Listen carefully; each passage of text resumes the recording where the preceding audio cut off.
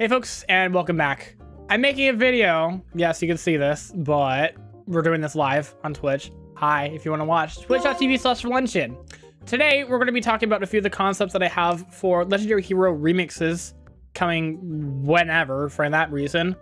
Luckily, for whatever reason, the last data mine that just came out for the last update confirmed that the next two remixes are going to be Gunnthra and Ryoma. I'll have one of those covered with the batch of 4 that I have going on so far, but Ryoma will have to wait for a while. We're going to be talking about Hrid, Gunnthra, Legendary Hector, and Lyn. These are all going to be like my personal sort of preferences with this sort of stuff, what I think would work at least relatively nicely for them. I'm not always the best when it comes to at least conceptualizing some stuff, but I can at least understand what it's like to try to at least make stuff better. I don't know, with at least a little bit of a background in looking at some esports, understanding game balance and that sort of stuff, and you know, at least having a good understanding of this game, I'm sure I could at least have a little something, maybe throw a little something your way. I don't know. Hi YouTube, hi Koopa. All right, let's get started. And hopefully, hey, transition. Wow. All right. Hi, I'm over here. I'm down here. You see me? There you go. So yeah, I hope you like the graphic. All right, so first up we have got Hrid. Now, what I have here, because I don't fully know what's going to happen, all we know for now, because of Ike and Fjorm, they only did some skill upgrades and enhanced their specials. So I don't know what the hell they're going to do about their preferred skills and or their weapons. I have no idea what they're going to be touching. So I basically have it so that I've made a change to their weapon, a change to their skill, and a bonus skill that they're going to get, and inclusion, just so I'm covering all the bases, so I can just, you know, have something figured out for them, and we honestly just go from there at that rate. All right, so for his weapon, Gil, it's the same more or less. It's, well, if a negative status effect is active on foe, he'll make a guaranteed follow-up attack and the foe cannot. The part that I added was not follow-up. Neutralizes effects that guarantee full follow-up attack and effects that prevent units follow-up attack during combat. I find that when it comes to Hrid, at least as just a sword cavalier as is, he kind of sucks. Not necessarily that I think he's bad. I think he's okay with what he's able to do, being a sword cavalier that can do some really weird things based on the debuffs of enemies. I think that's cool. My problem is that it's really hard to really work around with him, only just so because he's an older legendary unit and he doesn't really stand out, or at least the thing that makes him unique doesn't necessarily work for him nowadays. He needs a little bit more, especially when it comes to there being a lot of units, especially armor units in particular, that have a lot of follow-up negation and that sort of stuff, and just messing with that sort of stuff. And the fact that he wouldn't be able to get off his auto follow-up based on, you know, people just canceling out his follow-up, it kind of hurts, especially when he has very pitiful speed, but at least he has a good amount of stats everywhere else, which is nice. So I thought that at least having null follow-up, at least in his weapon, it makes sense. It's just like a simple and honest thing to do, in my opinion. And it goes a long way to make sure that he can at least be consistent with the combat that he needs to do. I mean, if he's going to be getting a guaranteed follow-up, you might as well make sure that he can do that almost all the time and not make it be, okay, this can maybe happen sometimes because this unit can negate his follow-up or whatever. No, this is going to go on basically every single time unless there's some other weird stuff and make it a speech. I don't know. It's just weird, but I think this will make his combat at least a little bit more consistent. But now when it comes to his perf skill, this has always been a weird one, the seals, just because of how they impact people at times. So it's really weird. I really didn't know entirely what I wanted to do with this. I didn't want to make it super broken or anything like that, but I think this still works out fine, at least in my opinion. So what I made the change of is, well, I'll just read it out first. At start of turn, inflicts attack, speed, and defense -6 on foe on the enemy team with the lowest res through its next action. So really the only thing I did there was, I believe I just added on Okay, I'm gonna be honest, at this rate, I don't remember what the hell I added. This is the point where I actually need to look Because what it is that I added in one of the stats that he now debuffs. Simply because, oh yeah, I added in the defense, I think was what it was. I added that in just for more consistency. Because for whatever reason, his skill wanted to hit on defense, or res, sorry. Which I find really weird in this case, at the very least. It's like, there could definitely be some things that could change here. And I think that at least adding on the defense is fine. I think it just makes it so that he can at least do, well, mainly, I mean, it's giving him basically virtually 6 more attack that he can do to the target that he would be going at if he goes at the target that was hit by his seal, which I honestly don't hate.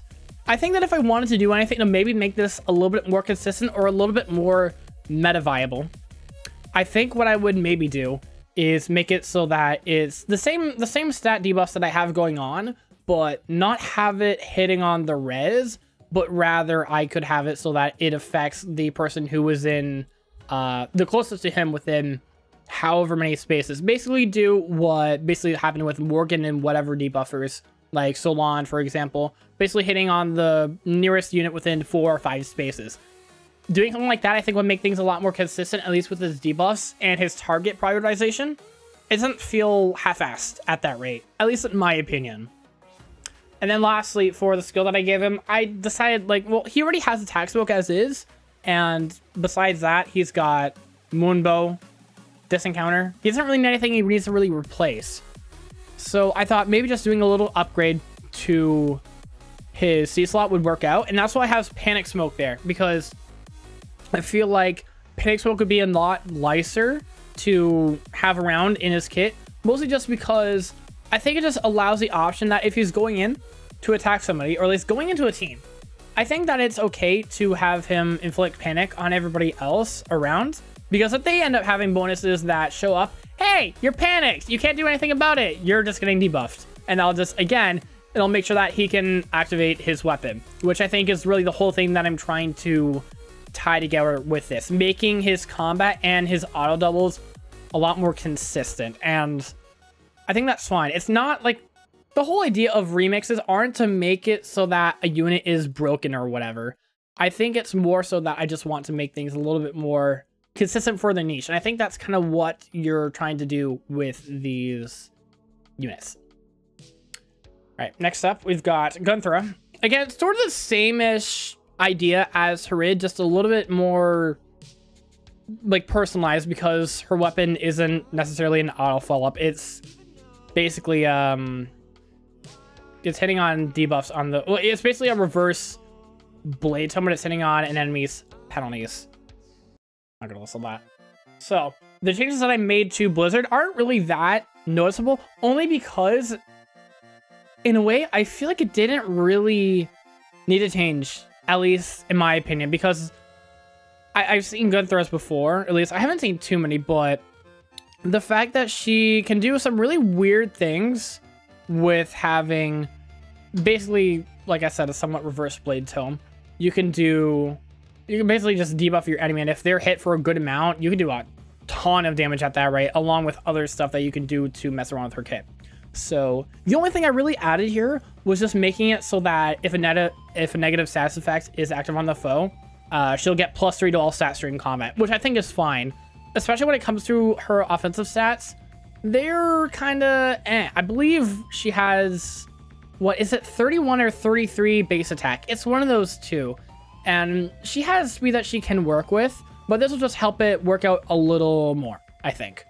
And I think just being able to have, again, the weird reverse, I'm just going to call it the reverse blade tome, and as well as just +3 to all stats during combat, it just makes things a little bit easier for her to work around with, and I think that's okay. But now when it comes to Chilling Seal, it's literally just what you find with a raid. Just switch around the defense and res, and you've got the same thing. The same thing that I said before when it comes to Freezing Style applies for Chilling Seal, so there's something really new there. Otherwise, when it comes to her skill, I'm gonna be honest, Game Press kind of screwed me over with this one. I originally wanted to give her Steady Impact because I thought it would have been nice to negate incoming follow-up attacks from the enemy, but then for whatever reason, Game Press doesn't have it so that it actually shows that, hey, cavalry units can't actually get impacts, by the way, or at least his impacts. So great. I decided instead I would just give her attack res solo 4 just because I feel like it's fine. She's a cavalry unit, so she's going to have 3 movement, aka she's most likely just going to be away from her team and not adjacent to anybody. So I think it'll be okay that she can at least proc this offensive skill here. I didn't want to do anything with attack and speed because I feel like that would have been weirder. Or at least I didn't want to really make it so that her offensives could be easily greatly impacted just because of, hey, like, you're already going to have insane damage output with her as is. So by having that, I feel like that's okay. At least I tried to find a compromise at the very least. I feel like I couldn't get the best of the compromise I wanted, but I think this is okay. It'll help her at least tank more magical enemies as well, because surprisingly, her resistance isn't actually that high, at least compared to other mages that you would expect, especially for a Gen 2 legendary unit that's also a mage cav. So being able to give her some extra res while also, I guess, patching up her attack a little more, it works, I guess. I think what I would have rather have done in this case as well was I would rather have a speed res solo 4 instead, but I didn't want to give her a skill that doesn't currently exist yet. And even now, still doesn't exist. So I'm kind of just like, I'm in a weird position with that one, but that's just me. It's really weird to see her in arena due to low BST stuff. That is very true. But I think one thing that will actually help her is the fact that they're actually doing Cavalry 4 skills, and that will still help her. Even if she's a legendary unit, she'll go from being in like the 140-ish, 145, I think, BST bin, right? Because she has like 140 something towards 150. So upping her to 175 is going to help it a lot. And it still gives her a bit of extra bonus stats at that case. Like, you don't necessarily need to run attack speeds or attack res solo here. Again, she has already nice damage output that you can play around with her and just hurting people with the Blizzard Tome, and again, Chilling Seal. I don't think it actually, because I think at this rate, if you are also going to be upgrading these skills as well, you would probably want to make sure that they're also on par with other personal skills, that they match the same skill cost or scoring, whatever you cost, like the SP to inherit the skill, or at least to learn the skill. That should be on par with other ones so that she doesn't have to have so much to get the max scoring that she can possibly get. Or at least, well, that'll help her get there, is what I mean. So I think overall, this works out for what needs to be done. It's not the most insane, but at least for a unit like her who can already do some really weird things with Blizzard Tome, I think it's okay. I don't know, you'll have to let me know in the comments what you guys think. Next up, we've got Hector. Hector and Lyn are somewhat in the same position in terms of, I wanted to keep, again, I want to keep their consistent playstyle, at least what makes said unit unique.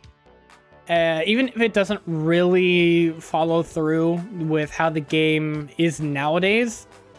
So I want to at least retain what made them unique, but make sure that, you know, it at least feels like it can thrive in the game today.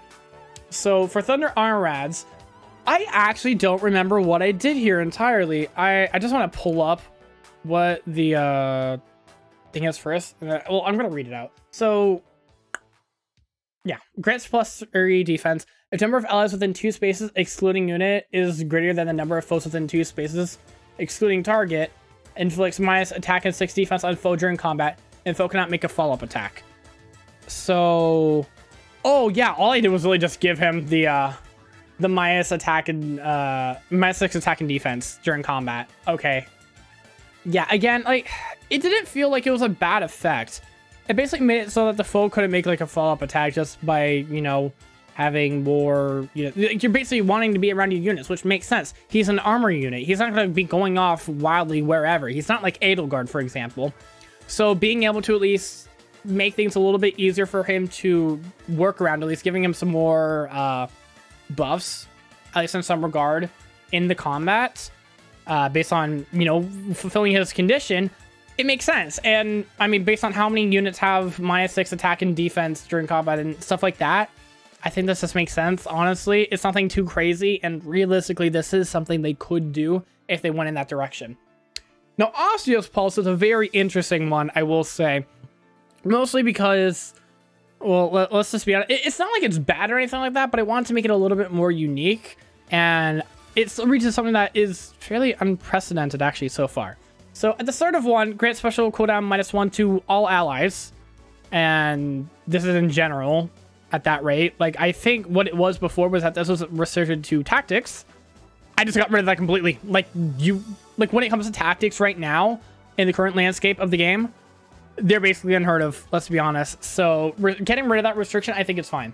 And even if they did just that, and maybe, like, did something else a little bit more, like how, if they even wanted to do something like, I don't know, like, grant special cooldown -2 to all allies or something like that, or something in that regard, maybe even do something like Pen, where you make it a, just within 2 spaces of Hector, like, grant special cooldown charge -2 for units within 2 spaces. Something like that. I don't know.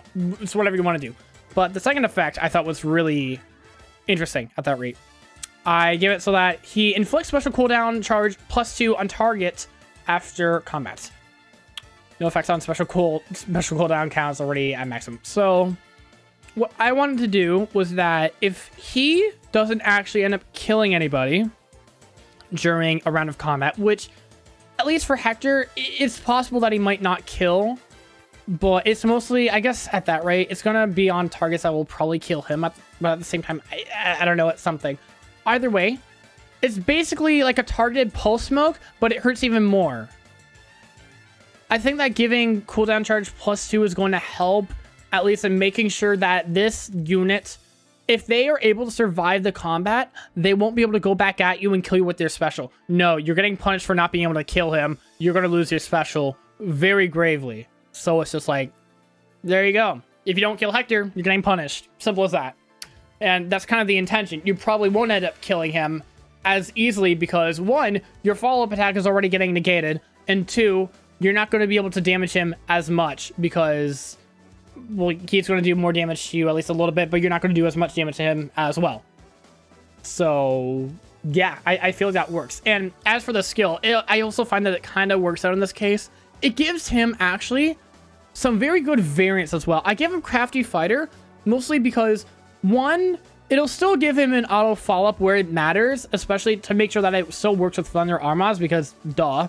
But also, it'll still give you the variances if you want to accelerate your own special, or make sure that the opponent isn't going to be able to get their own special either. Just further making sure that no specials are getting charged, like, at all from your enemy. So, again, if you survive the combat, even if they have something, like, if they even have, like, a bold fighter, for example, like, they're probably still going to get the, you know, just the 1, and then 1, and then 1.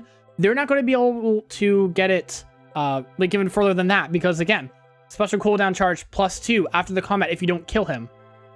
So, it's kind of just like, he's making sure that he's not dying to specials at that rate, and at that rate, he's going to do his best to kill you, and he probably will kill you at that rate, but this is more as a safety net for making sure that he won't die himself.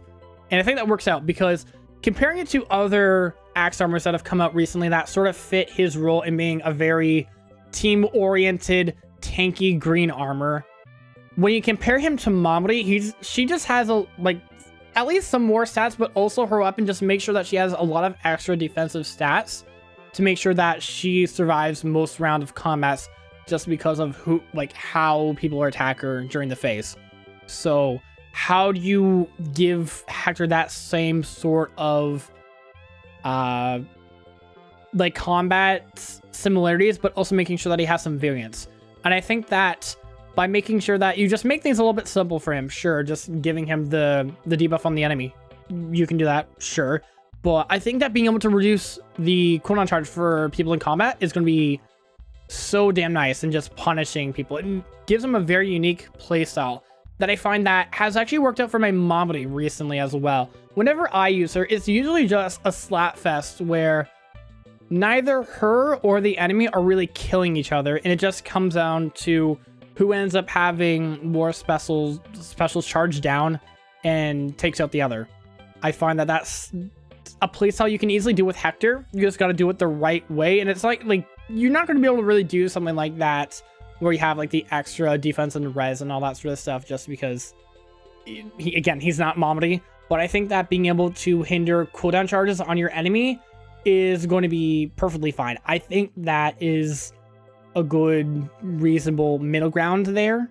So, I don't know. That's just me. Hector is good too. I'm out. Yeah, well, that's kind of just how it is. I mean, he's not a super old legendary unit. I mean, yes, he is. But at the same time, I mean, he's an armor unit. So he's going to have at least 117 BST. I don't know. It's just like, again, it just makes things a little bit easier to work around with. And it's not like it's not like it's hard to work around Hector. It's more just that there's a lot more competition for him and the green armor pool at that matter. At least even units that do his job better. Not even just like Edelgard like throwing a wrench in what it's like to be an axe armor. It just makes it so that he can at least have a little bit more presence in what he needs to do and do that job well. And I think that this does it well, at least in my opinion. All right, last up, we've got Lyn, probably arguably the worst legendary to have ever released. She has been the weakest legendary, probably just more so than anybody. She has never been good really at any capacity. So what exactly can be done about her? And I will admit, it feels like a little bit of a cop-out, but it feels at the same way. It kind of makes a little bit of sense, and you'll understand why when I get there. Mostly because, again, I want to keep these units within the constraints that, hey, they should keep what made them unique at first, you know, unique, but also make things consistent in the game today. So what I have for Swift Mule Gear is effective against flying foes, obviously. Grants res +3, obviously. The number of allies within 2 spaces excluding unit is greater than the number of foes within 2 spaces excluding target. She'll get plus attack 5 or +5 attack and speed during combat, and also inflicts minus attack and speed 5 on the foe during combat. I forget what exactly it was before, and I'm literally going to check this right now. Oh, it was just a buff. Okay, so literally all I added was the debuff on the enemy, which I think is fine. And I want to continue further on before I talk about the whole build as it is, or at least the whole concept, and because you're going to realize what I'm shooting for once I talk about the skill. So loss of case 2. If the number of allies within 2 spaces is greater or equal to 2, grants +4 to all stats during combat. If sword, lance, axe, or beast foe initiates combat, unit can counterattack regardless of foe's range. So first off, I just got rid of the tactics restriction again, and I think everybody agreed on this one. This just hurt her completely. She didn't need this. It literally made it so that she had to do some really weird stuff. And I think what it was also was that it was also turn-based as well, wasn't it? Or at least phase-based, if I remember correctly. Yeah, it was if foe initiates combat. It's just like, why? You could have done so many more things. It's just like weird. Oh wait, no, it was just a foe thing. So maybe I just being done with the tactics, but you know what? Same difference. But look what I've got here. I have, well, you know, I'm just gonna spoil it. She's basically going to pull a spendthrift and close foil sort of build here. Her Swift Mule Gear is basically pulling an effect similar to Spendthrift Bow, and she basically has, literally a close foil at that rate, and also it's the K2, which I think is honestly okay. I mean, it doesn't make too much, it's not too much of a deviation for her to not be able to attack at close range. I mean, to be fair, she can use a sword and a bow, so I think that's fine with me. But honestly, I feel like this is okay. Like when it comes to her stats, I mean, you've got her with 31, 36, 21, 27. It's not the best, especially again for somebody who is literally 151 BST and is basically she is a Gen 2 legendary at that rate. So I think it helps out by making her damage output a little bit easier, or at least a little bit nicer. It's not like it's really she's getting any defense off.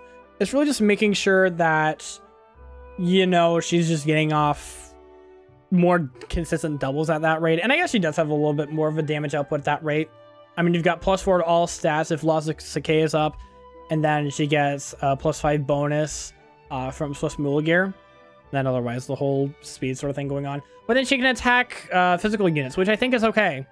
Even if her defense isn't the best, it still allows her to do what she can at least sort of do. It just makes her playstyle a little bit more consistent and a little bit more fluid. You don't have to do some really weird things with her at that rate.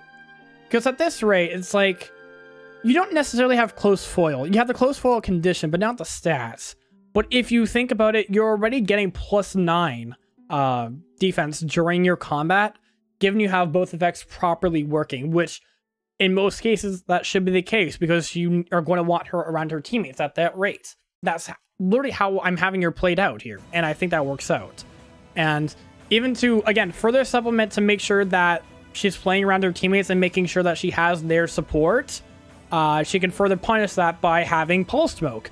I think what I wanted here was that I wanted something a little bit akin to her being, well, a Sword Master, but also, I didn't know what it was called, and I forget what it is now. Basically, just somebody, like, having a class that's both sword and bow.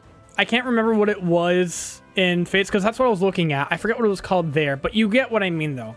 I think it was something like a Ranger in that regard, but I mean, like, Footlock, but same sort of thing. I think that making her at least get rid of some cooldown charge on enemies that come at her and that sort of stuff, and just punching them in that regard, especially if they don't die, I think that's fine. And even like nearby enemies at that rate too, just punching their cooldown charge, I think it's still fine. I think it's okay. That's just me.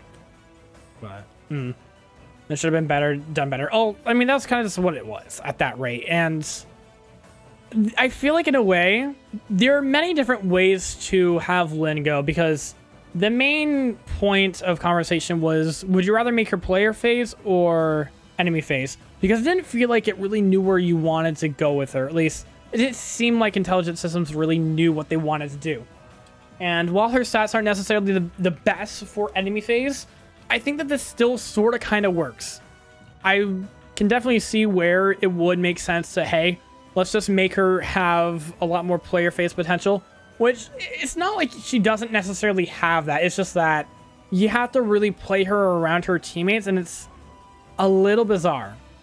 I think at that rate, and this might be a little bit of a stretch, but if you want to run like a close-knit team on ARD with her, she could technically get it to work. She would probably be able to get the benefits from all of her skills and still make it work out, because it's not like there's any phase restriction either. But I don't know, that's just me. And I guess like Pulse Smoke does work as well. Deals with specials on from anybody who tries to be weird and cheeky on Arrow. I don't know. You know what I mean? I want a Ranger Bow Knight. Yeah, no, that's the thing. Like, those are all like the cavalry ones. At least what people have called them in the past. Like when it comes to anybody who might have a bow and a sword at the same time. I know it's weird, but honestly, I just blame Fire Emblem for not having something like that. At least Footlocks, at least that I can remember. But you get what I mean, though. But I get what you are saying, though, when it comes to... It's going to be weird, though, because even if she has Laws of Decay, that's going to be taken out for G-Dual Infantry 4, which just came out on Pent. And I don't think there's really anything I can really do about that. Even if I up the SP cost on that, it won't matter. It's just going to help it out so much more. But I think the main cause for concern there is just, it's not our fault that we have to deal with a legendary unit that has a really weird perf skill that's in their A slots. So it's kind of just like, eh. I did my best to at least make it into an actual more fitting A skill. But when it comes to, if you're going to actually use her in win season to make sure that she can get the best scoring that she possibly can, 9 times out of 10, unless you really don't care, you're going to be running G-Dual Infantry 4. You wanted to get that 175 BST bin and not be stuck at 150. Just straight up. So, I don't know. It's weird to really mess with her, but I think that what I at least have for her makes her at least decently unique. I think that, again, it's not the best, but I think that by making her somewhat unique, at least compared to other legendary archers, when you look at Legendary and Legendary Leaf, all you really see is their player face potential and what they can do there. No matter what you would do to Lyn, she is always going to fall in comparison to and Leaf, just because their prowess at player phase is infinitely so much better, especially with their niches. Just shreds through defense. Leaf can have a brave bow at that rate, an even better one at that rate. So what do you do with Lyn at that rate to at least try to make her usable? The best thing, at least in my opinion, might be to try to make her a little bit more enemy phase oriented, because we don't have anybody like that right now. So that's why I think these changes could at least somewhat work, at least in this squad. But that's just me. Oh well. But what do you guys think about these propositions, these concepts that I've figured out? If you like them, if you dislike them, feel free to let me know in the comments below. What would you change about any of these? And what are you guys hoping for your concepts? Or what are you hoping for all these remixes going forward? What are you guys thinking will happen to Gunnthra and Ryoma? The next time I do this video, I'm definitely going to cover Ryoma to make sure that that I at least have a chance to get that done before it finally comes out, because frankly, I don't know when that'll happen. But frankly, I don't think anybody really knows when. And I'm actually surprised that they haven't done any more remixes since. It's been like 2 months since they did the first one. Why is it taking this long for them to roll these out? So I don't know, I'm hoping they get a little bit more consistent with them. And I'm hoping that even if I do make some prides, I might get a little something right. But I don't know. We'll see. But if you liked the video, feel free to leave a comment. Feel free to like the video. And subscribe if you want to catch up with more of my videos. And I don't think anybody from the Twitch chat's going to say bye, because I don't have chat on. But yeah, from everybody here from Twitch, thanks for stopping by. And thanks to everybody for watching. I'll see you guys later. Bye-bye.